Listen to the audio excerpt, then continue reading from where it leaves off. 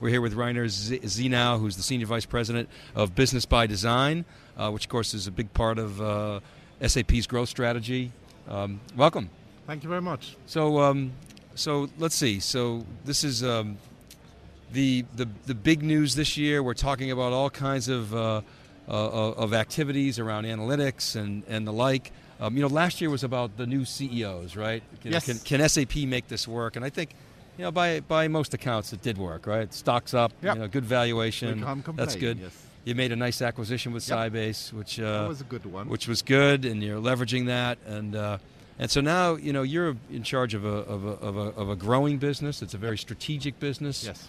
Talk a little bit about that business, why it's important, the type of customers, Mm-hmm. the SMEs, and maybe how they're different than the traditional base. Well, if we start with that, the important thing for us since last year really was that we now see the market momentum that we've been fighting for now for the last couple of years. So just in time for Sapphire, we've passed customer number 500 with Business ByDesign, which was, we were optimistic that we could do 400, so now we did 500, so we're really happy about that. So ByDesign gets the necessary traction in the mid-market. Are these customers radically different than what we know for the last 30 years? Yes and no. Yes, regarding their unique requirements. We met this morning with our customer council, and they talked to us, for example, about if we could advise them now on how to set up support structures. We had in the customer council also a representative from Dow Chemical, who are now also using in a subsidiary ByDesign, and he said he has hundreds of support person and he doesn't know exactly what the problem is. So there we have a few things, but business process wise it's the same. When you're dealing with a Business ByDesign, okay, first of all, SAP's been very impressive with your operating at scale business. Obviously, the size of SAP is huge, and you're introducing technology and new stuff at the same time. Yes. So it's kind of a moving train. You've got customers that want to be satisfied with the latest and greatest, but they're running their business on SAP. Yeah. So obviously, it's a moving train. How do you deal with that, and what has changed? I mean, obviously, in the past 18 months, the whole world has been obviously accelerated around mobile. We've heard Bill McDermott on theCUBE here talk to us about the mobility. We were at the Analytics press conference. We saw some of the tech demos at your SAP Labs Day last month. So this stuff is exciting, it's important. So how does that change your schedules, and where are you now, and what's deployable? Just give us the kind of quick summary. One, has it been a moving train? How has that impacted your development, and what are your customers asking for? Well, clearly it is a moving train, without any doubt. And some people said we're actually exchanging the engine of the airplane while we are flying. And sometimes it feels exactly like that. But we keep flying, so don't worry about that. The important part is, as you said, our large enterprise customers say, innovate, but don't disrupt.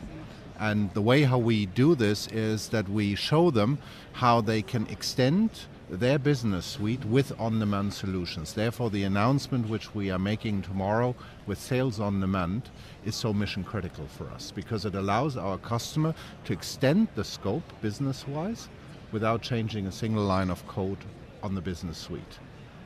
Yeah, so last year you had to prove out multi-tenancy and scale and things of that nature. So you've proven that, right? Yes. I mean, is that safe to say? No, that is proven, and also when I talk to the analysts, they say, how it's doing, yes, working. They're harping on that. That's been a sticking point for these guys for yes, but it's important. That was an important check for us. Now that sticky point is gone, so now we have the new one, which is ByDesign as a platform. Okay. Yeah, talk about that a little bit. Yeah, ByDesign as a platform. We needed to get ByDesign stable as a mid-market solution. Take it off. The next step was we transformed ByDesign into a platform, and we built new applications on top of it. And that's what we did with Sales OnDemand, and we're doing with Career OnDemand and Travel and Expense Management OnDemand. The next step after that is to open up this platform to our customers and partners so that they can extend Business ByDesign. And that is then where we are offering a business platform as a service. and not with a few tiny features and functions like some of our competitors, but the full business capability of ByDesign. Okay, and now obviously going after SMEs, that's a critical piece because it's a partnership model. SME, M is different than S, isn't it?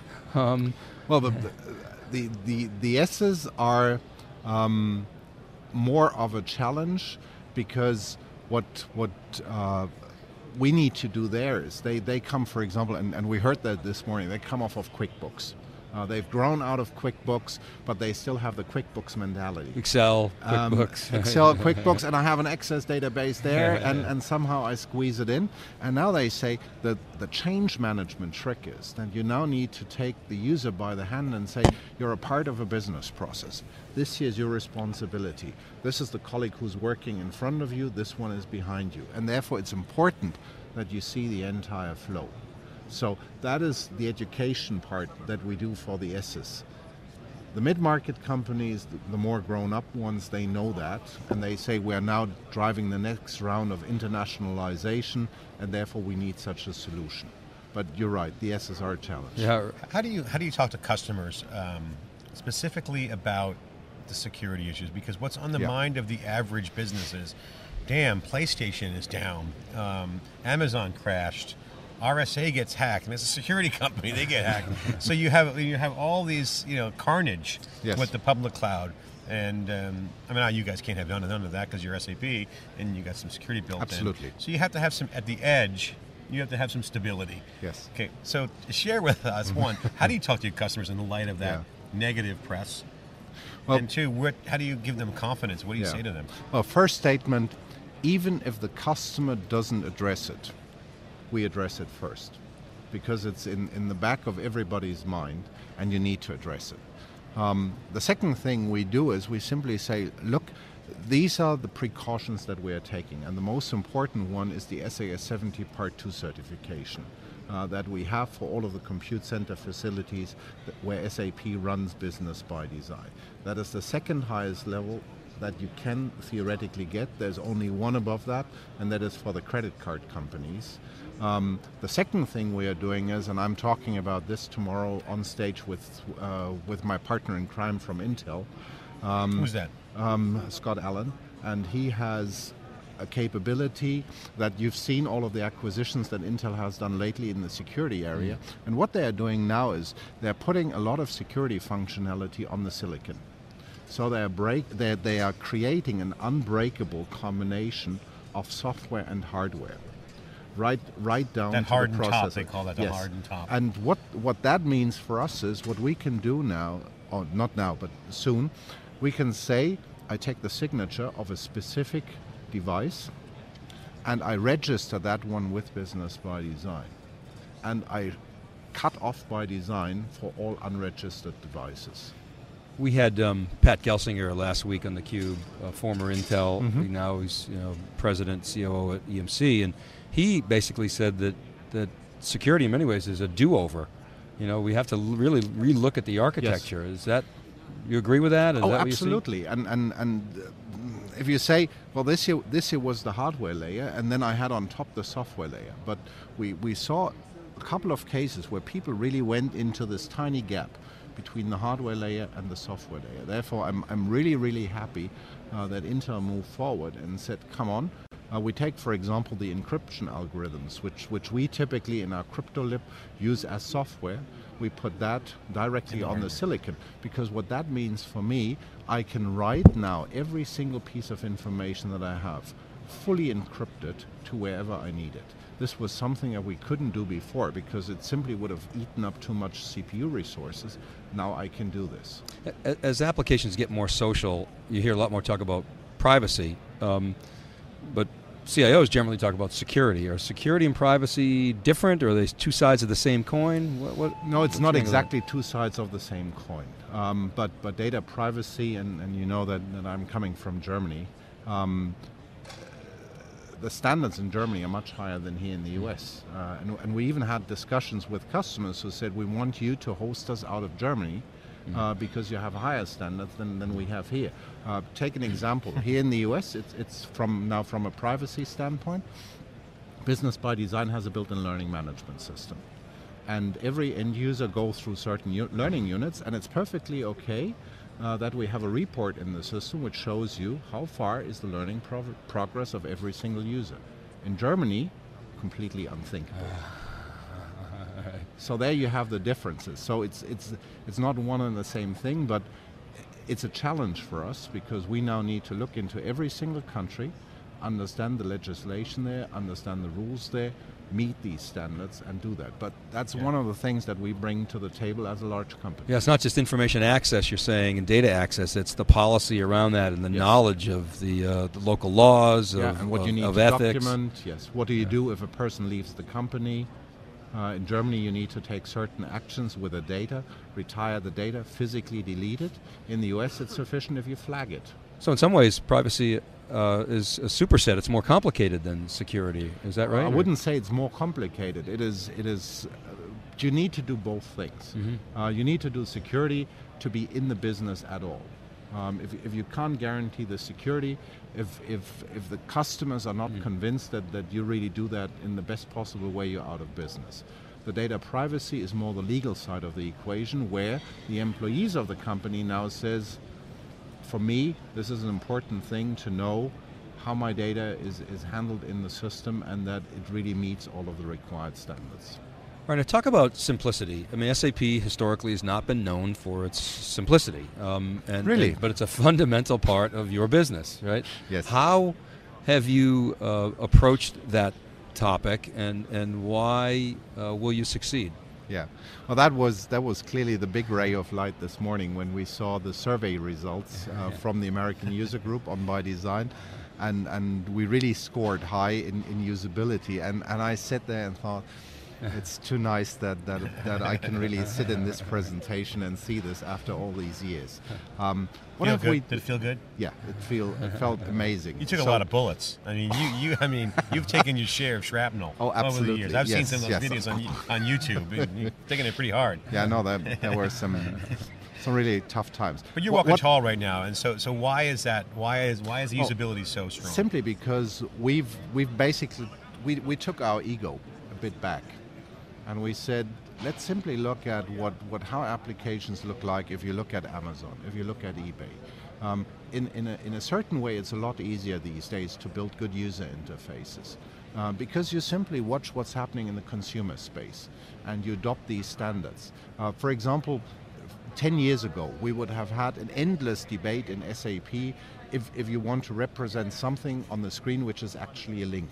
How to do this. Some people would say, I want a box around it. Others would say, I want this, I want that. Today, this is not an issue. Hey, if there's a line under it, and that line is blue, it's a link. Yeah. There's no need to write a user manual about that. People just click it. The norms are developed. And we always ask ourselves, could somebody who can purchase something in eBay, can that person operate ByDesign? If yes, good. If no, back to the drawing board. And how does mobility all play in for you? I mean, is that going to be a core part of it? I mean, application mobility is the combination of that usability.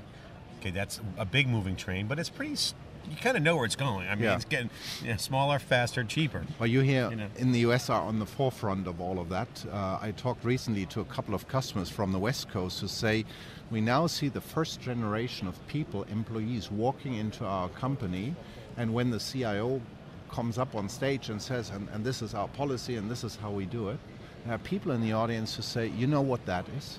This is an iPhone. Either your crappy corporate applications run on this device or I'm not coming. Yeah. So it's about that important. And therefore with ByDesign we had the luxury situation that we could really start on a green field. So we built mobility in right from the beginning. To explain that, business functionality in ByDesign has no knowledge about who is actually consuming it. Is it a traditional device? Is it a mobile device? Is it maybe an Excel spreadsheet with a macro functionality? So therefore, in ByDesign, I don't need to add a single line of code if I want to have a mobile scenario. So therefore, it's easier. In the business suite, as this is not exactly a greenfield activity for us, Therefore, we did the Sybase acquisition. And the Sybase acquisition on the mobility side gave us three amazing things. Sybase is the platform on this planet for all short message systems. The second thing is Sybase has the required device management capability. Even a small SME easily has 30, 40 mobile devices. What do you do if you lose one of them? So that is something that Sybase can do, and it gives us an amazing platform on which we can build mobile applications. So that is what makes the beauty.